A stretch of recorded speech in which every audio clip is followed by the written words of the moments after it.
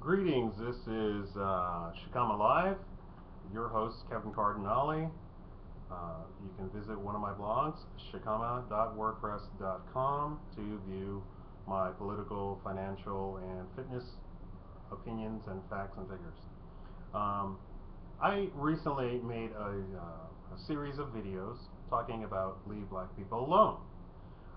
The only people to really react to it were the men in my video about the men's rights doesn't apply to black people.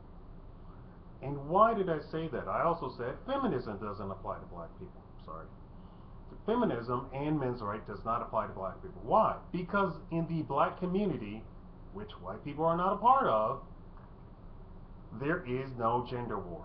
In the white community, there may be a gender war, but in the black community, there is no gender war.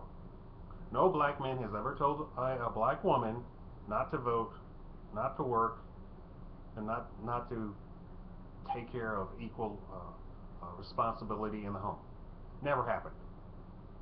No black woman has told a black man that she is better than him, more powerful than him, smarter than him, or whatever the feminists say.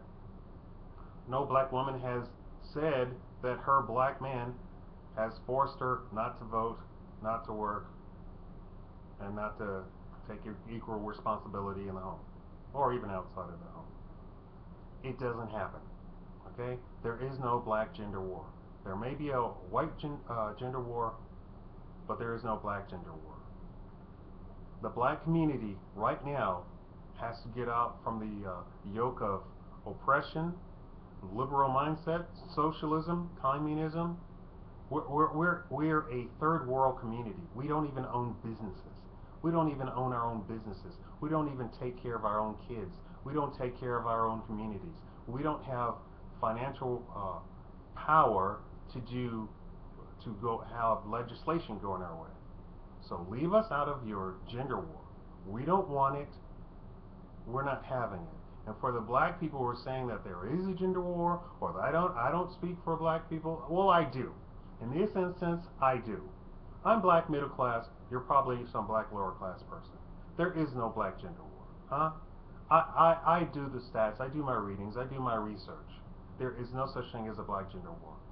Are there black women who go to court and force their husbands to not get custody of children or make up stories? Sure. But you're not including Latinos in your little gender war. Why? Because you can't speak the language. So you alienate the Latino community, but you don't alienate the black community, or see that the black community goes through completely different things that you are not even capable of understanding. Huh? Leave black people out of your gender war. There is no black gender war. Okay? All of your causes, all of your marches and what have you, you marginalize black people. You've never asked black people for anything. Leave us out.